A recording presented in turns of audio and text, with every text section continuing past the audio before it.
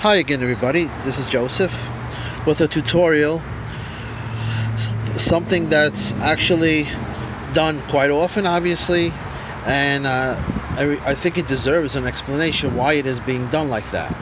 The obvious is always about car batteries. Which one do we connect first? Which one do we disconnect first?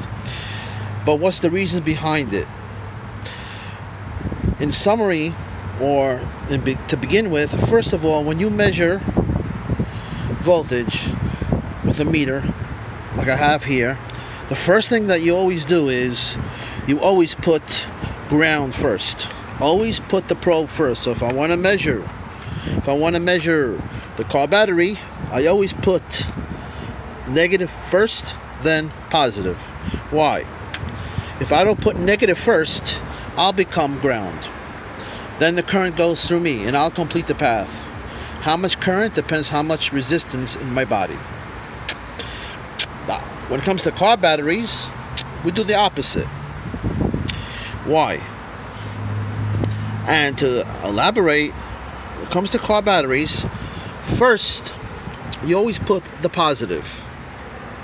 It doesn't matter if it's on if it's on the side or on top. Those are the rules.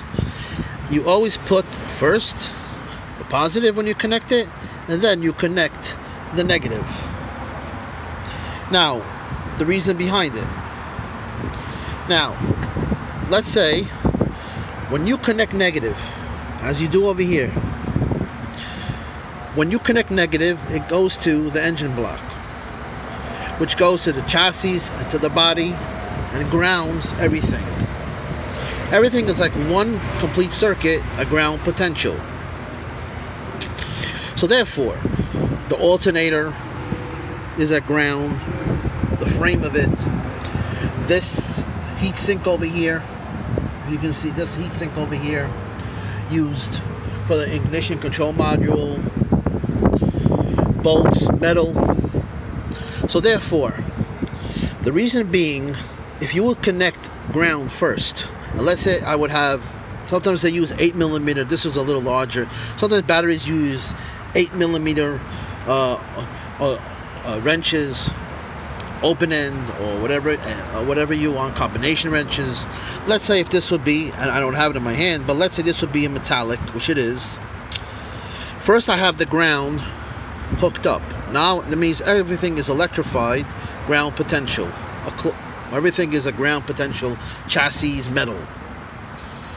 Now let's say I go and I connect then the positive with my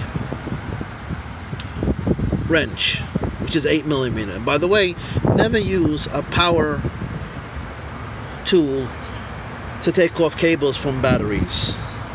These are low torque nuts. There's no reason for it. There is very little torque, foot inches, as opposed to foot-pounds on your tires, which is 100 foot-pounds. So never use power tools, even quarter-inch. Always use hand tools. So let's say if I would put, like I said, negative first, then I put the positive. Well, everything around us basically is now metal, which is now connected to engine block, which is connected to the negative. So if I go and I put the positive of the wrench to connect the positive, I might touch something which is negative, a ground potential, because there's so much metal around. Frames, like I just said, bolts, which is a ground potential. So once I do this, if I have a tool which is obviously metal unless it's insulated, what I'm creating is obviously a direct short to ground. Now unless the wrench has a fuse in it, which I've never seen obviously, which would be a great invention, or a fusible link, which would be a great invention in the tool. That's the reason behind it. Since we use metal tools, we might gap something or bridge something from the positive to the ground, which is all around us. A ground potential. Metal is all around us. Therefore, that's one of the reasons. So keep in mind, now when you disconnect something, obviously the logical thing is, first what do? Always disconnect, obviously, the negative first. You don't want the chassis to be at ground potential.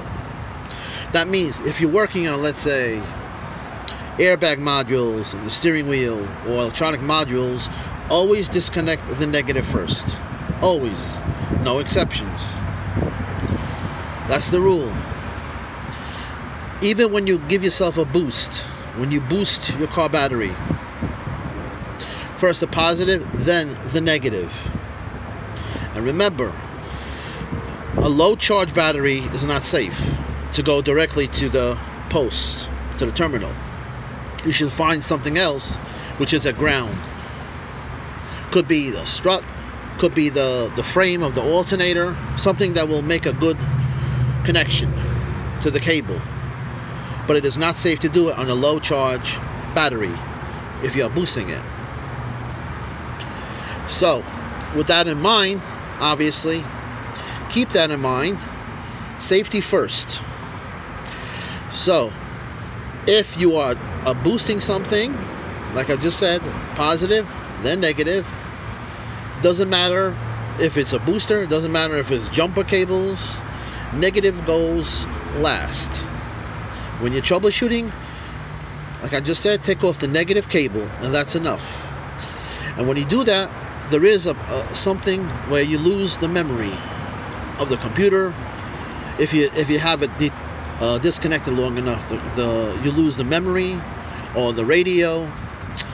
There are these memory savers that you could put into the charger to hold the memory, but that's a small point. The safety is more important. So keep that in mind, please. Anyway, please subscribe to my channel of Automotive Electronic Schematics by Joseph, and also please subscribe to my other channel of Joe Electronic Schematics, which is dealing with diagrams. And now I have to make another video which is a little confusion about parasitic drawers. Thanks for watching.